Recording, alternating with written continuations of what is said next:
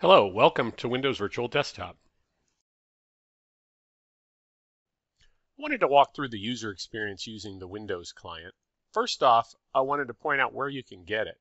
All of the binary clients for Windows Virtual Desktop are accessible from the Microsoft website and downloadable. So just go into Bing, my favorite search engine, and type in download WVD or Windows Virtual Desktop, and it'll probably also highlight this page. What a user would need to do, or you would need to do, would be point them here to install one of the Windows versions of the full client.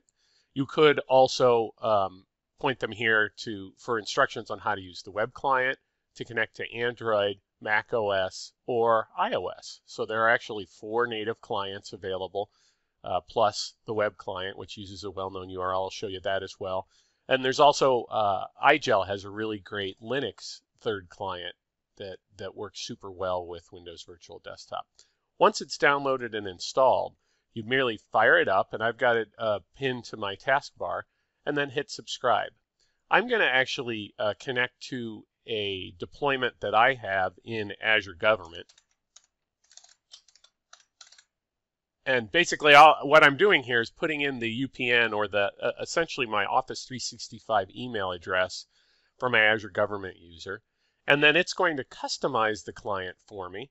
And actually, once I finish with my authentication, of course, if I had MFA enabled on this account, which I should, it's a test account without any data or access really, it would have prompted me for that. But I'm going to enter my password just like I would going to portal.office.com to check my mail or the government equivalent. And then when after I've subscribed, all of the applications and desktops that are available to me have been published. And they're going to be available for me to double click on and use. So I'm going to fire up a couple of these just to show you what they look like. If you were a developer, for example, you could fire up RStudio or a database resource. So I'm going to get a secondary authentication prompt now, and this is because I don't have ADFS deployed or the upcoming update that's coming with WVD. What's happening now is it's authenticating me to the backend VM it's chosen for me to use for this service. The actual application popped on my other screen. Let me pull it over. I can get to it. And RStudio is sitting right here. So what it's actually done is pop it open. We can see I get a full rich desktop experience whereby the thumbnail is showing up from the taskbar when I highlight it.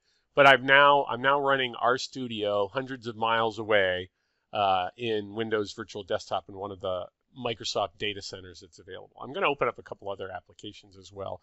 This is FreeCAD, which is an open source CAD application that I periodically use and highlight. And we'll see, it also gives me a local user experience when I'm clicking on it. I'm going to open up this robot arm and show you.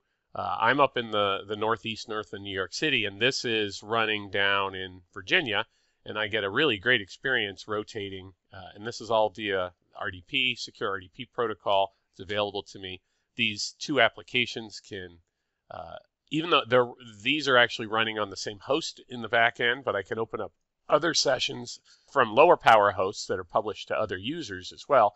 For example, I can pop open Outlook. We'll see that I get the authentication prompt here as well, because it's actually opening this on a different host on the back end, and I didn't check the box to save my credentials just so I can point out the authentication prompt. And here we see I've got Outlook fired up, and I'm getting important emails from folks out on the internet. The nice thing about being able to open individual apps like this is you don't have to open up the entire desktop or experience the entire desktop experience. So if I were on an iPad right now or an Android tablet, it'd be a lot more convenient for me merely to get to my full Outlook client rather than fire up a full desktop and then go into it. And it's I think a better experience on those devices, which are generally always connected anyway, because I can install this relatively light Windows Remote Desktop client and not have to download all my email for a full, rich, search-enabled experience, which is kind of cool. Anyway, I'm going to minimize these various applications and then also point out a couple of things. I can fire up a desktop. I'm not going to do that right now. Here, simply because I've got multiple monitors and it'll pop across all those monitors. I'll show you that in the web UI. But I also wanted to point out the fact that we can publish individual websites if we'd like.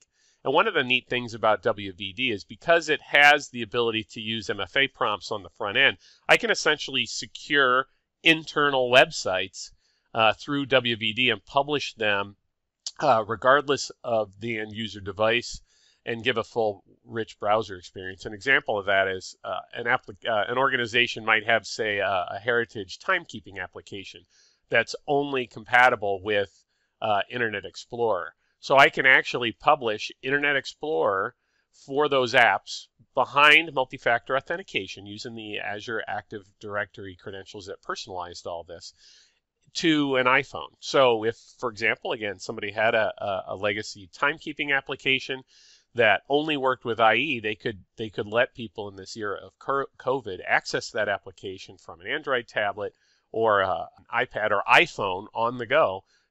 One of the benefits of the binary client is the Windows 10 or Windows integration with Teams, in that we can redirect the audio and video streams for Windows to the client. We optimize the flow of calls. So rather than initiating a call from the Teams client in Azure, where WVD would run, and then pushing the stream down to the user, we can actually take advantage of enhancements in Windows, WVD, and Teams that allow for that audio stream or that call to go directly to the end Windows client.